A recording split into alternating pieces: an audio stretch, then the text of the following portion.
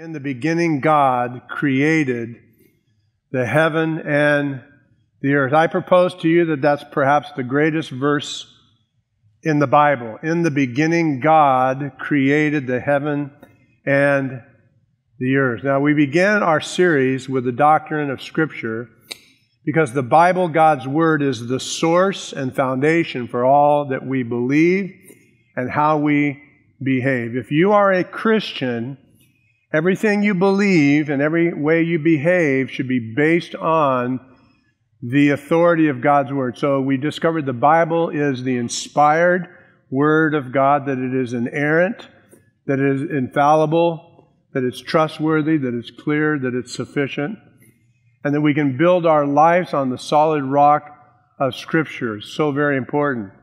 But the natural progression now as we move from the doctrine of Scripture is what the Scriptures, the Word of God, says about God Himself. Someone called the Bible God's autobiography.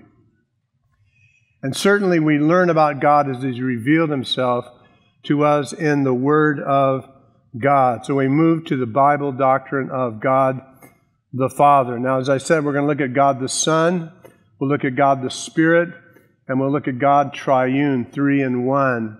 But this morning I want to speak about the general idea of God as our Father.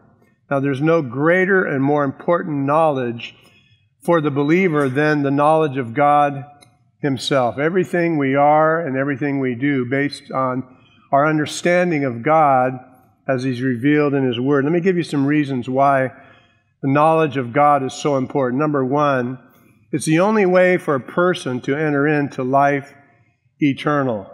John 17, Verse 3. And by the way, I'm going to give you a lot of verses today. I won't read them all, or we won't turn to them all. But you really want to get a pen and pencil out and write them down so you can look them up. John 17 and verse 3, Jesus is in the upper room with His disciples, and He actually says, Father, that this is life eternal, that they might know Thee, the only true God, and Jesus Christ, whom Thou hast sent. So Jesus Christ is praying to God the Father. So He's praying to God the Father as God the Son. And He's actually saying to the Father that life eternal comes from knowing You, the only true God, and Jesus Christ whom Thou hast sent. Second reason the knowledge of God is important is knowing God enables us to know ourselves. Remember Isaiah chapter 6? We looked at it a few weeks ago when we talked about the holiness of God. Isaiah saw an actual vision of God sitting on the throne. Can you imagine that? His train or glory filled the temple.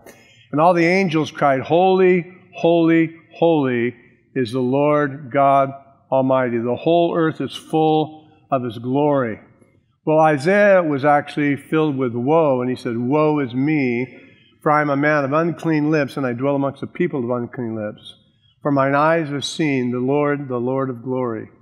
So in seeing God, we see ourselves. So when we come to know who God is, then and only then can we understand ourselves. As far as understanding man, his nature, and what man is and why he does what he does and him being redeemed, all of that starts with the knowledge of God. Everything in the Bible is theocentric. It's God at the center. And so if we're going to study anthropology, we need to start with theology, knowing God, and that God was the one who created man in His image and likeness. And then thirdly, knowing God is important because it's the only way to understand the world or the cosmos. Not only do we understand man, but we understand cosmology. We understand the creation, that it was made by God, was made for God, it's sustained by God, and that it all points to God. Many times people will argue for the existence of God with what's called the cosmological argument, that there's a cosmos, there must be a creator, that God created all things. And we're going to see that in Genesis 1, verse 1. And then we also know, fourthly and lastly, that it's only through a knowledge of God that the people of God can be strong and do great things for God. Daniel 11, verse 32, where it says, the people that know their God shall be strong and do exploits. So a knowledge of God gives us strength and ability to live for God in a God-rejecting culture and world. Now, knowing facts about God and knowing God personally are two different things. Knowing information, or studying, as we're going to do today, the attributes of God, that which can be attributed to God, and having a personal relationship with God are two different things. So it's not enough just to fill our heads with theology and knowledge of God, or the doctrine of God. We must have a relationship with this living God. And when we understand who God is, we understand that we can have a relationship with God. Now, there's only two main points I want to make today. And the first one is, if you're taking notes, God can only be known by revelation. God can only be known, that's up on the screen, by revelation. Now, revelation is a very broad and vast subject. But the reason God can only be known by revelation, or by revealing himself, is because God is transcendent. He's above, beyond all that we are, know, see, feel, and understand. And then secondly, God is infinite. God is infinite. And we are finite. So God is beyond us, God is limitless, and we are limited by time, space, and by our own intellect. So has God revealed himself? Yes. And there are two basic ways that God has revealed himself. He's revealed himself in what's called general revelation, and that we're going to look at is in creation. But he's also revealed himself in special revelation in the Word of God and in the Son of God, Jesus Christ. Now, he first of all reveals himself in general revelation, or through creation. Here we have it in Genesis 1:1. In the beginning, when time started, when matter was created, it was God, Elohim, who created heaven and earth. And then in verse 3, God spoke and said, "Let there be light," and there was light. When God created, he created out of nothing. God had no existing material. God didn't have time, space, matter. He had nothing. He alone existed. He is eternal. And he speaks with what's called fiat, or divine ability to speak things into existence. I know this kind of stretches our mind. I try to keep it as simple as we can. But the idea is that God is in his creation revealing himself. So write down Genesis 1:1. There is a God.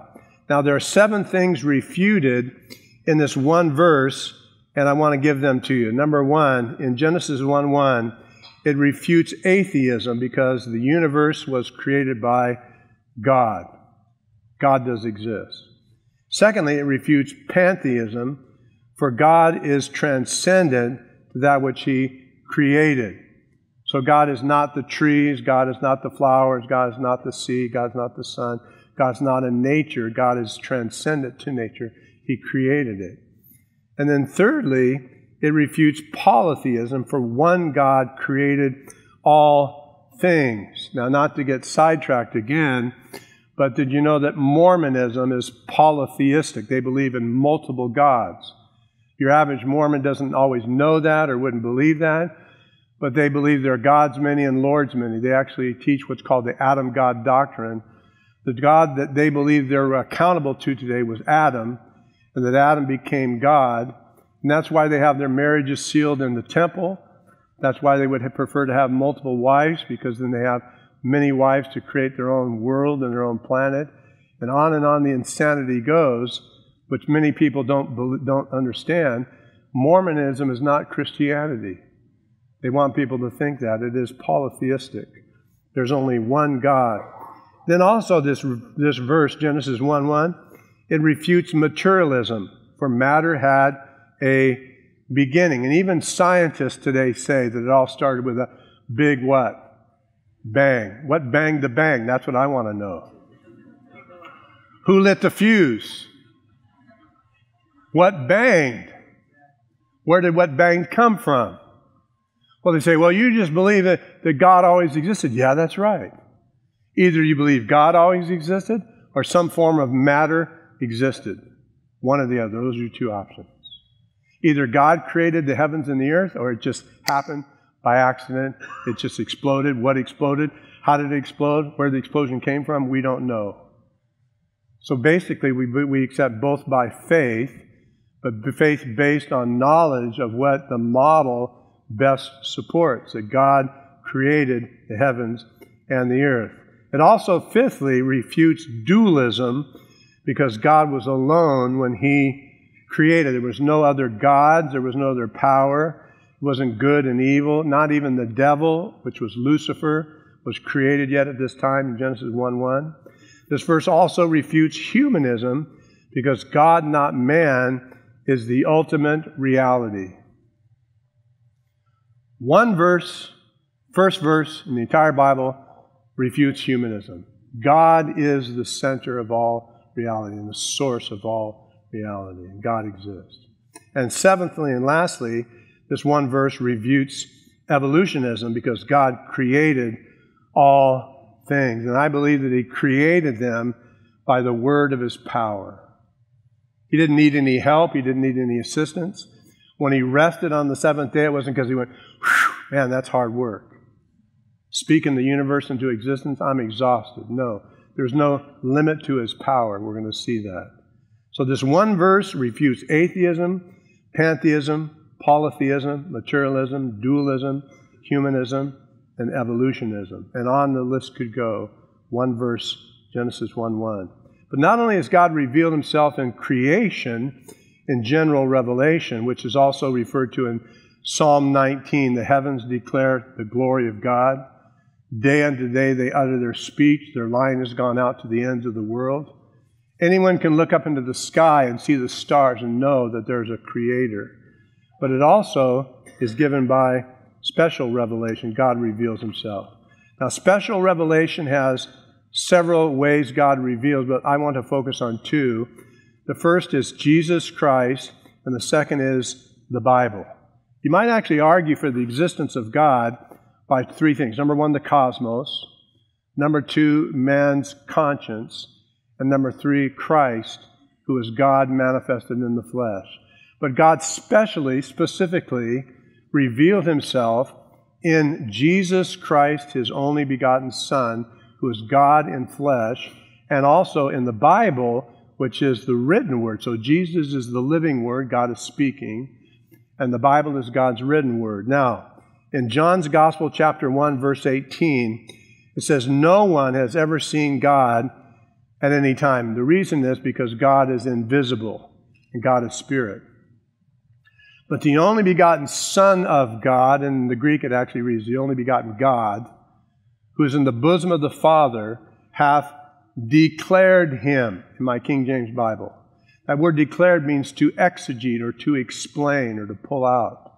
So Jesus Christ exegetes or explains God the Father. Remember when Jesus, in the upper room, John 14, said He was going to the Father's house, referring to heaven. And Philip actually said, Lord, if you just show us the Father, we'd be satisfied. What did Jesus say? Philip, have I been with you for so long you've never seen me? He who has seen me has what? Seen the Father.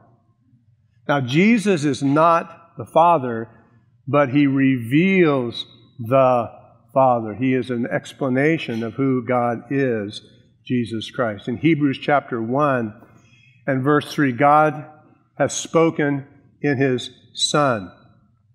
God spoke through prophets. God spoke to the fathers by the prophets.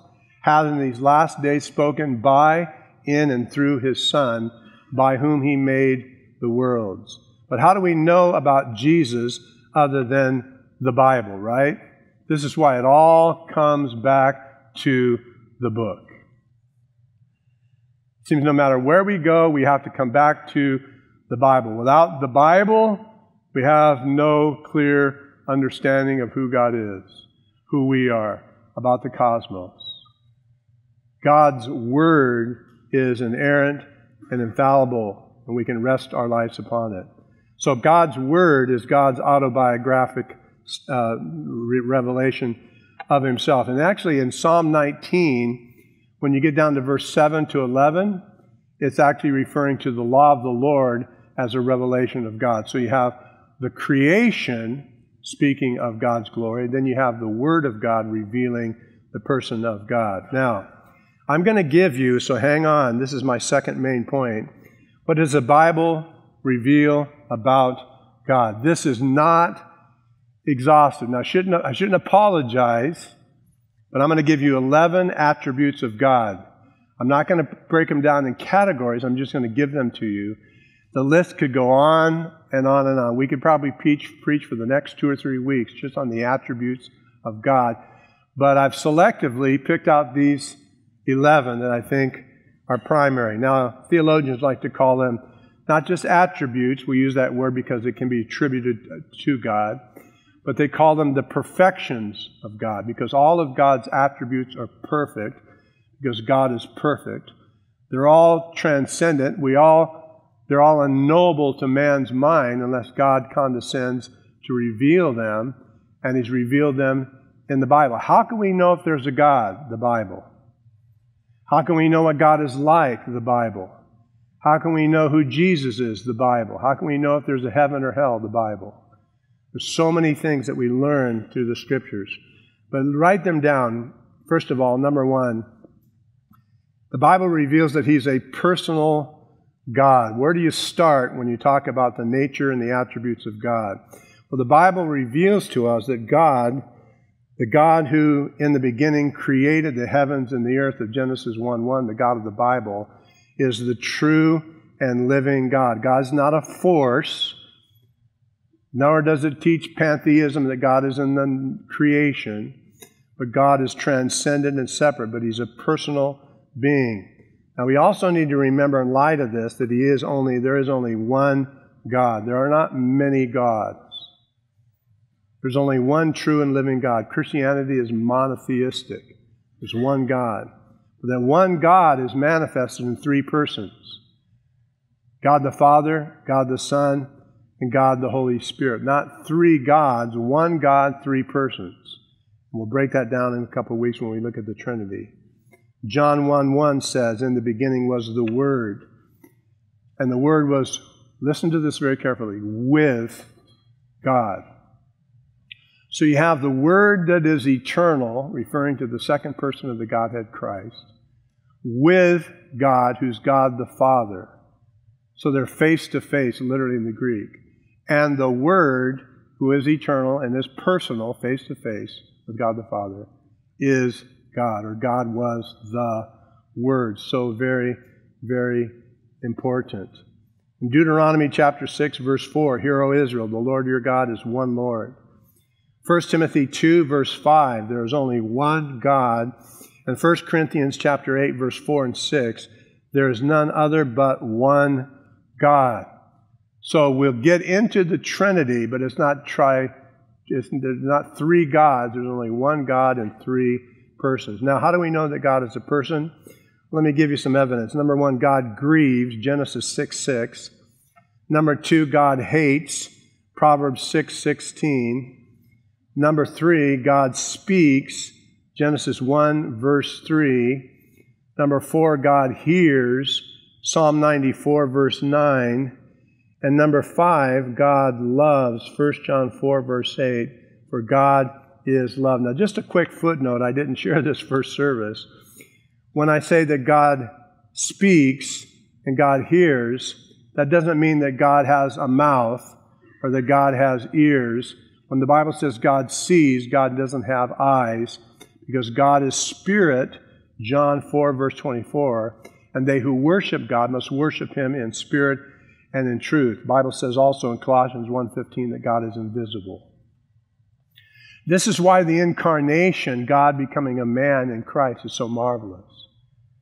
Because no one has ever seen God, but God became seen in the incarnation, Jesus Christ. That which was with the Father and was manifest to us.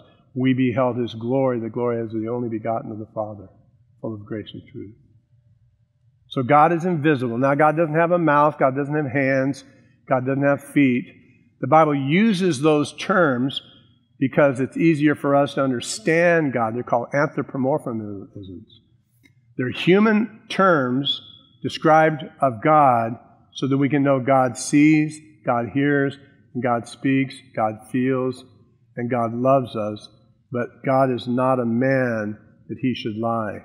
We also know that God wills.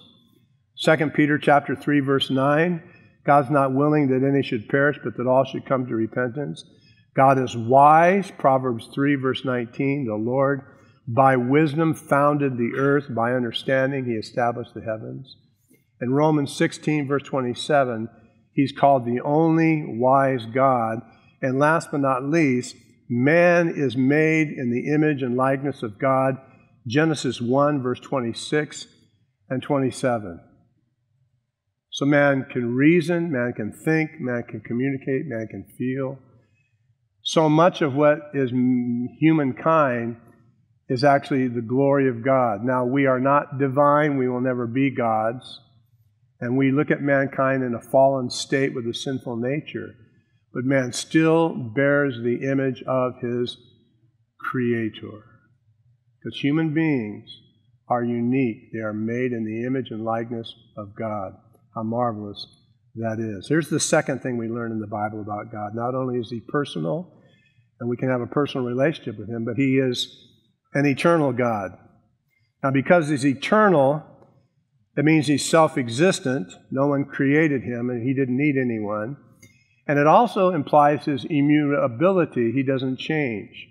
But again, he's eternal. Genesis 1:1, in the beginning God created the heavens and the earth. John 1:1, in the beginning was the Word. In Psalm 90 and verse 2, before the mountains were brought forth, wherever you have formed the earth and the world, even from everlasting to everlasting, you are God. In 2 Peter 3, verse 8, one day is with the Lord is 1,000 years, and 1,000 years is as one day. So God is eternal. Now, that means that God will never poof and cease to exist. We've been hearing a lot lately about the Time magazine back in the late 60s that had the cover article, God is dead. If God was ever God, God cannot die. God doesn't get old like us. God doesn't get decrepit like us, doesn't get senile like us. God never gets weaker like we are. Oh, God's been around a long time. He's getting pretty weak. So God will never change. He's immutable. He's eternal. God is the eternal, unchanging God. That means our salvation is eternal. That's why John Newton wrote in Amazing Grace, he said, when we've been there, that's heaven, for 10,000 years, bright shining as the sun. I love it. He says, we have no less days to sing God's praise than when we first begun. So when we go to heaven, we're going to be in immortal, eternal bodies with an immortal, eternal God and an immutable God forever and ever and ever and ever and ever. We're not going to find out after 6 billion years in heaven that God just died. Oh no, what are we going to do? He is eternal. He is from everlasting to everlasting. Time began in God. Time will come to an end in God. When we get to heaven, time will be no more. How amazing that is. So here's number 3. The Bible reveals that he is a sovereign God. He's a personal God. Number 2, he's an eternal God. Number 3, he's a sovereign God. Now, a lot of people don't like this. They rebel against that. They shake their little fist at God and tell God what he can do and can't do. But God sits on the throne, and God takes orders from no one. You understand that? He is the sovereign God. The word sovereign means chief, highest, or supreme. When Jehoshaphat prayed his great prayer in 2 Chronicles chapter 20, verse 6, he said, O Lord, a God of our fathers, art not thou God in heaven, and rulest thou not over all the kingdoms of the heathen? Psalm 135, verse 6, whatsoever the Lord pleases, he does in heaven and in earth. Now, I don't have any problems with that. God can do whatever he wants at any time, and I'm not going to shake my little fist at God and say, God, that's not fair. God does what he wants. God is sovereign. He is often called the Almighty God. Here's number 4. The Bible reveals that God is omniscient. Now, I want you to turn now to Psalm 139. We're going to see the background for these attributes of God from this psalm. Psalm 139. And the first thing we see is God's omniscience. God is omniscient. And we see that in the psalm in verses 1 to 6. Follow with me as I read Psalm 139, verse 1 to 6. O Lord, thou hast searched me and know me. So this is a psalm describing God's, first of all, omniscience. You know my down sittings and my uprisings. You understand my thoughts afar off. In the Hebrew, that's you understand my thoughts in their origin. You know what I think before I think it. You can pass my path, verse 3, my lying down, and you are acquainted with all my ways. There's not a word in my tongue, but lo, O Lord, thou knowest it all together. You have beset me behind and before, verse 5. You've laid your hand upon me. Such knowledge is too wonderful for me. It is high, I cannot attain unto it. Lord, the fact that you know me this intimately and thoroughly is more than I can understand. Now, I want you to notice these 5 things. God knows what I do. Verse 2, it says, you know my down sittings and my uprisings. Now, that word down sittings means my bad times. The word uprising is conveying the good times. So you know when I'm down, you know when I'm up. You understand my thoughts afar off. So he knows what I do. Then number 2, God knows what I think. This is pretty scary sometimes. God knows what you're thinking right this minute, by the way. He knows your thoughts. You understand my thoughts, verse 2, afar off. You understand them in their origin. You ever think about what you think about and wonder why you think about what you think about? Let's think about that. Where did that come from? Why did I think that? That's a bizarre thought. God knows what we think before we even think it. God knows why we think it. All things are naked and open before the eyes of him whom we have to do. God knows your thoughts. This is an awesome thing. God knows my thoughts. Thirdly, God knows where I go. Verse 3, you can pass my path, which is daytime, my lying down, which is nighttime. If you're old, it happens during the day too. You lie down. You are acquainted with all my ways. God knows what I say, verse 4.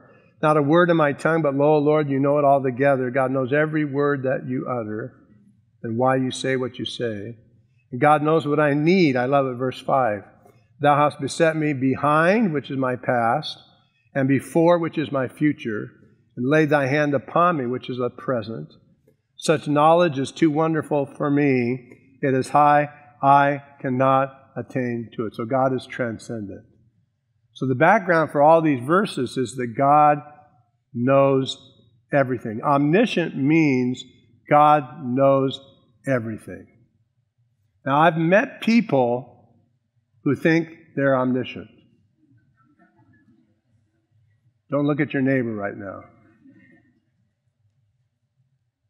You know, the person that really knows a lot knows that he doesn't know much.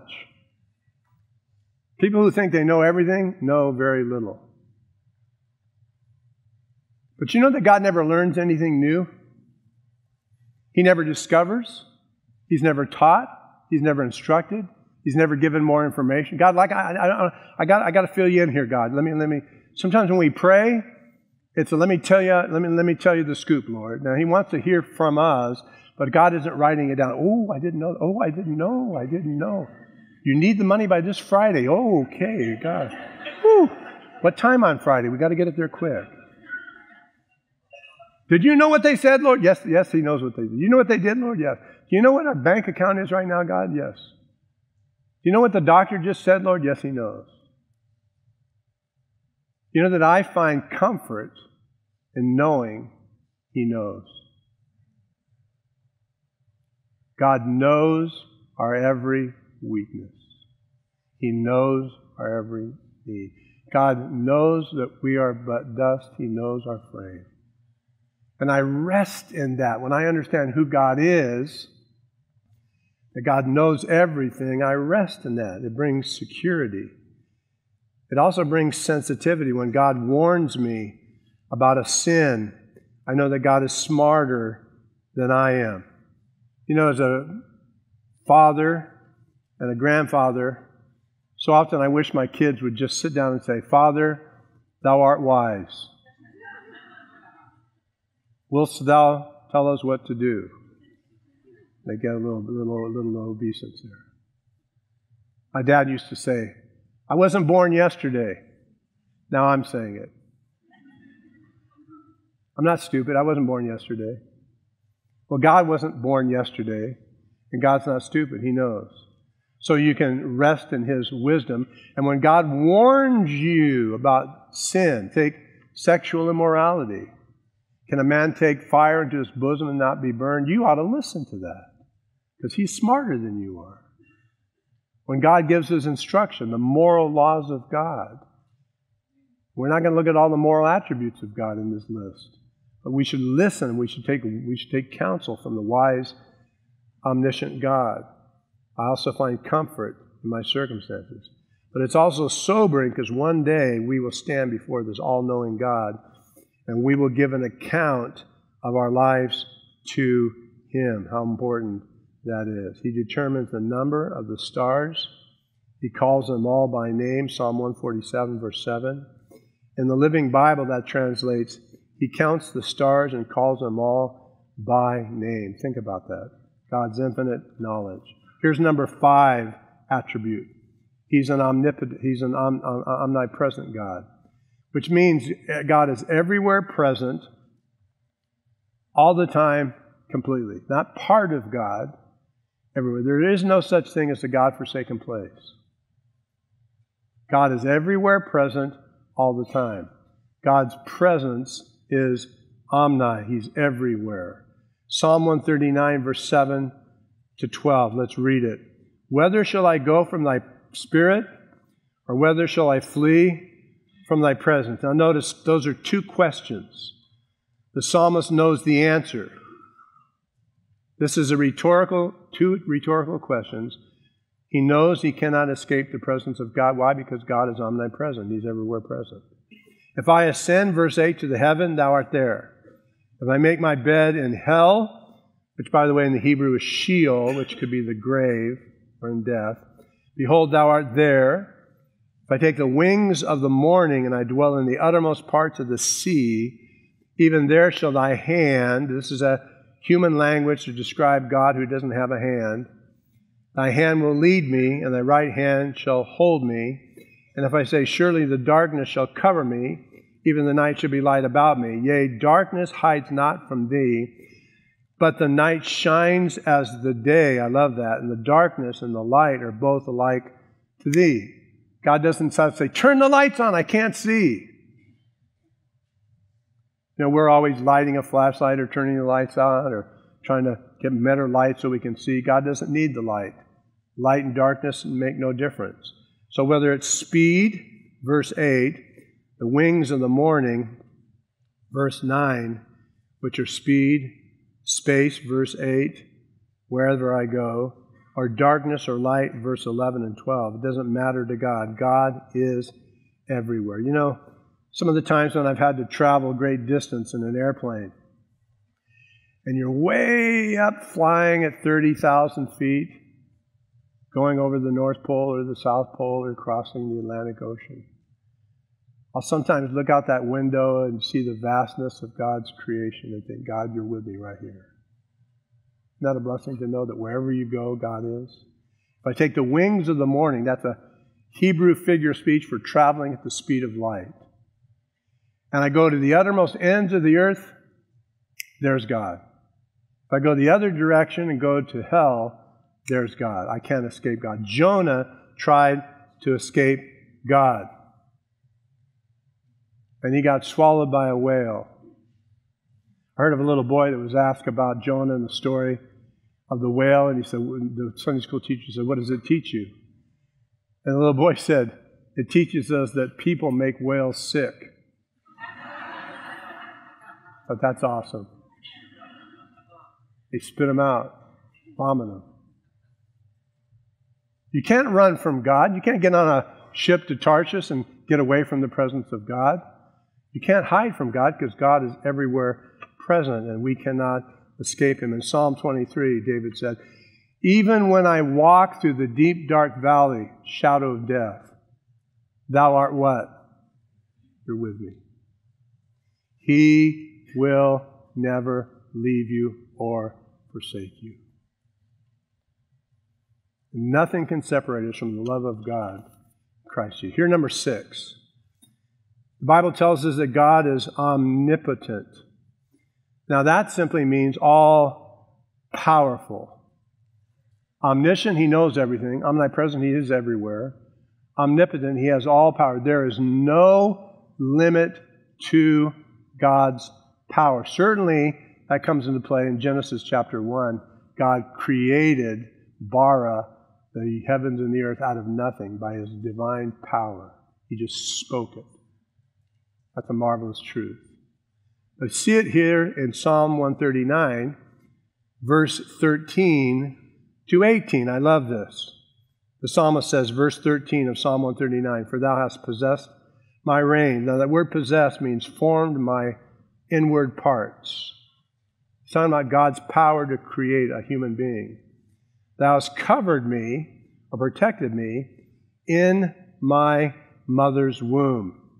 We wonder if abortion is the murder of a human being. Read these verses.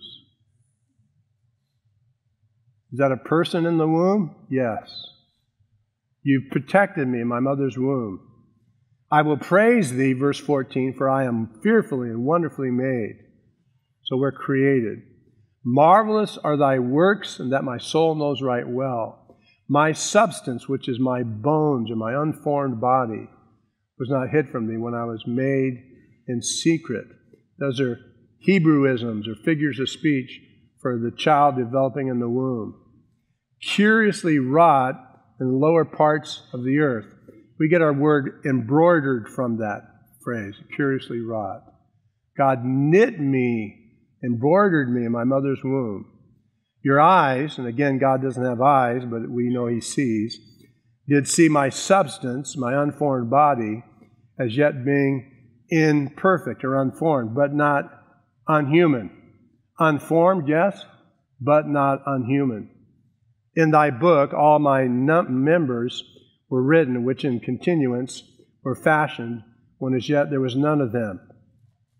I love the NIV's rendering of this. All the days ordained for me were written in Your book before one of them came to be. All my days were written by God before one came to be. How precious, verse 17, is Thy thoughts unto me. And I believe that this is God thinking of us, not we thinking of Him.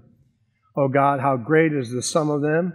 If I should count them, verse 18, they are more in number than the sand. And when I wake up in the morning, I'm still with You. So we go to sleep at night and God stays awake and watches over us. God thinks about us. So this is describing the omnipotent power of God to create in the womb. A marvelous miracle of God. God is all-powerful. You know what it means also for the believer? John 10, verse 27 to 30. Jesus said, my sheep hear my voice. I know them. They follow me. I give to them eternal life. They shall never perish, neither shall any man pluck them out of my hand.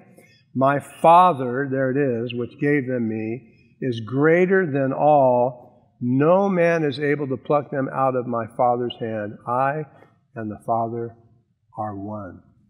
One in essence. We're both divine. So God has the power to create us, to sustain us, and to keep us. Here's number 7. We've got to move along. The Bible describes God as holy. We looked at that a couple weeks ago. The background in Psalm 139, verse 19 to 42. Surely Thou wilt slay the wicked, O God. Depart from me, ye bloody men. For they speak against Thee wickedly, verse 20. And Thine enemies take Thy name in vain. Do not I hate them, O Lord, that hate Thee? Am not I grieved with those that rise up against thee? I hate them with a perfect hatred. I count them as mine enemies. This is what's known as righteous indignation. Search me, here's the prayer, O God. Verse 23, and know my heart. Try me and know my thoughts. See if there be any wicked way in me, anything of unholiness. And then lead me in the way everlasting, which is the way of holiness. So God is holy. The Bible says, be ye holy, even as God is holy. It means that He's separate from sinners. Nothing sinful or evil in God, perfectly righteous, pure, and just. Here's number 8. God is merciful. Write down Exodus 34, verse 6 and 7. The Lord thy God is merciful and gracious, long-suffering, abounding in goodness and truth, keeping mercy for thousands, forgiving iniquity, there it is, and transgression and sin. God does not give us what we deserve. You ever think about the mercy of God? You know that there's no reason why God should show us mercy. The reason lies in God Himself, who is a merciful God. You know what it means also? God is compassionate. I would rather be judged by God than you, because God is a lot more merciful than you are. People are so cruel. God is so kind. He's compassionate. He's full of tender mercies. And every morning when I wake up, if I exhausted His mercy the day before, they're new every morning. Amen? God does not give us what we deserve.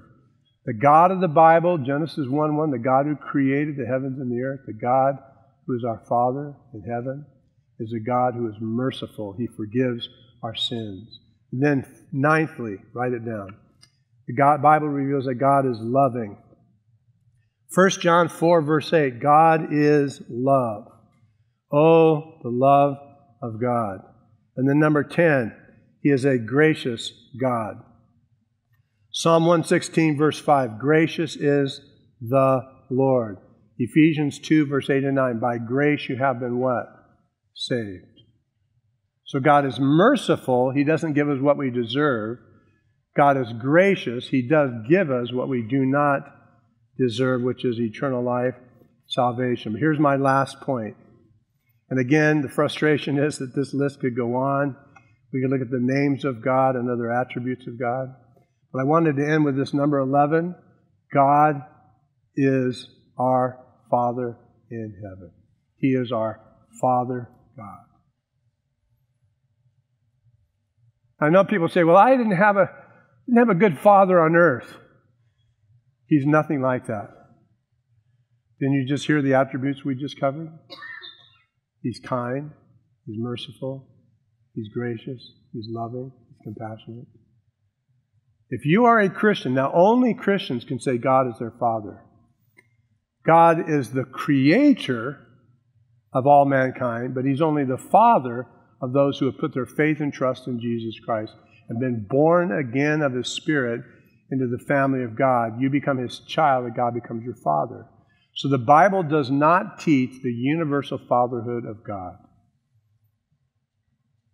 You can't say God is your Father unless you've been born again through faith in Jesus Christ. But when Jesus came, He said, when you pray, say what? Our Father. You know what word He used? He used the word Abba.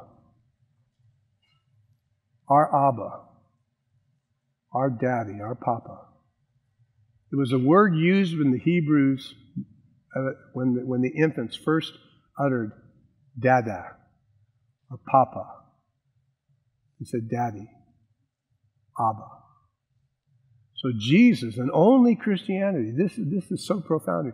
Only in Christianity is God declared to be our Father. It's not found even in Judaism. It's not found in Judaism. He's the Father of a nation, but not of us as individuals. And to the Jew, even this would be blasphemy to call God our Abba.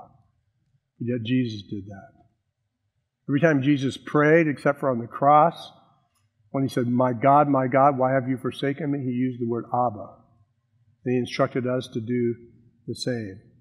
First line in the Apostles' Creed, I believe in God the Father Almighty, maker of heaven and of earth. Now, the implications are staggering. God created us, God sustains us, and God is our Father. Read Matthew chapter 6 when you get a chance, where Jesus talking about God's your Father means you don't have to worry about what you're going to eat, what you're going to drink, and what you're going to put on. Some of you got up to get dressed for church. You stood in the closet or looked into your closet, you about had a nervous breakdown. What do I wear? What do I wear? Oh God, have mercy on me. Please help me. Call your friends. What do I wear today? What do you think? Those are the things the heathens worry about. And Jesus said, your Father knows you have need of these things. And he actually said this. He goes, check out the birds. Christians should be bird watchers. Not one sparrow falls to the ground, but what your Father takes notice. You are of more value than many sparrows. He said to the disciples, look at the flowers in the field. He said they don't toil, they don't spin. But Solomon in all his glory was not arrayed like one of these flowers, which today are and tomorrow are cast into the what? The oven. You know, right now we're all stoked to see the California pansies along the freeway. You better go look at them this afternoon because they're going to be gone tomorrow. They won't last. Not around here they won't. But God loves you. He provides for you. He takes care of you. He clothes you. He feeds you. Therefore, the Bible says, seek first the kingdom of God and His righteousness, and all these other things shall be added. You don't have to worry. You have a Father who is all-powerful, all-present, all-knowing, eternal, merciful, kind, loving, gracious. He's your Father in heaven. Amen? Let's pray.